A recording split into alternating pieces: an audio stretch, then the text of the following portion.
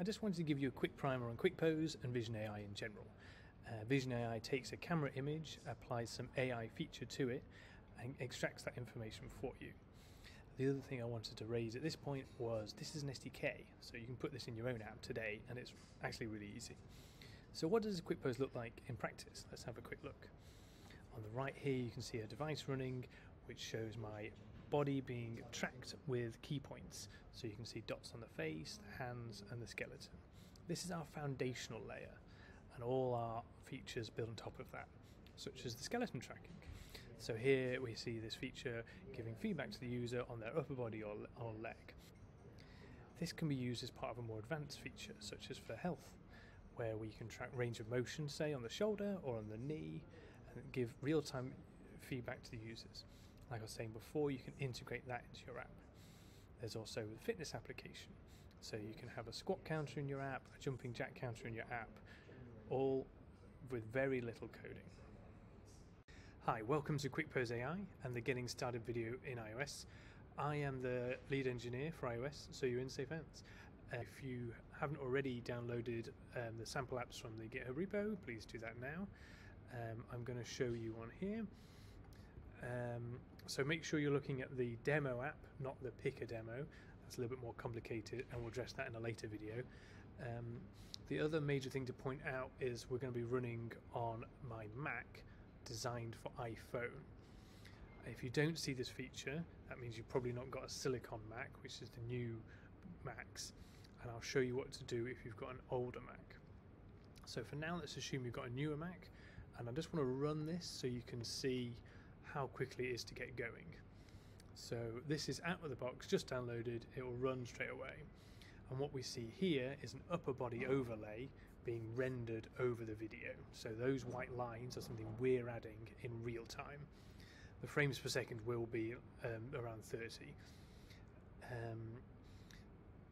which is the fastest you can get on the simulator at the moment.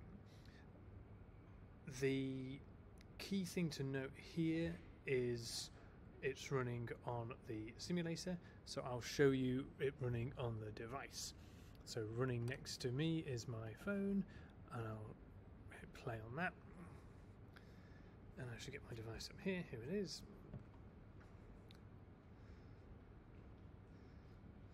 So the one thing to note is this is not Jimmy Fallon, so this is me. And I'm going to stop that now. That was, because it was me, you could see it running the QuickPose camera view, not the simulator camera view. So to run on the iOS, run the iOS on Mac mode, you have to sort of inject a video. And you can inject videos even on the device itself. That's at your discretion, and for testing that's actually quite helpful, so for repeating like fiddly bugs. So I'll talk you through the structure of the view. We've got a Z stack, so this is a camera view stacked below an overlay view, and the camera view is either the video Jimmy Fallon or it's your camera running on your device, and that logic is in here. Again, you can change that video out here. On top we see the overlay view. This overlay image is exported from our QuickPose SDK down here. The other thing to bear in mind is if you change the bundle ID, you'll need to update the SDK key. This SDK key is tied to the demo.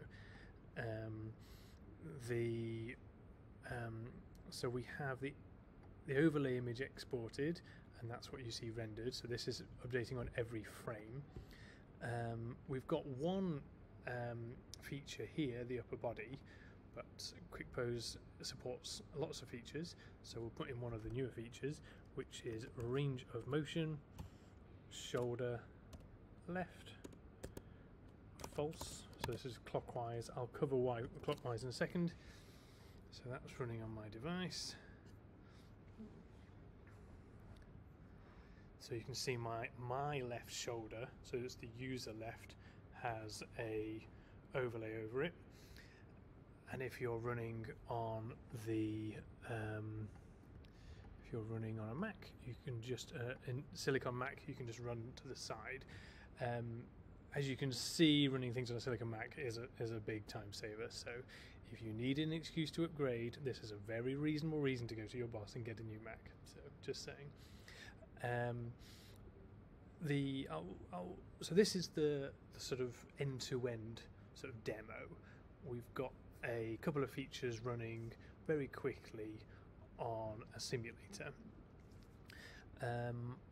What you can also do is follow on some more future videos which give you more advanced use cases.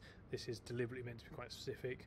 More advanced use cases would be exploring more of the features and exploring a few UI kit examples.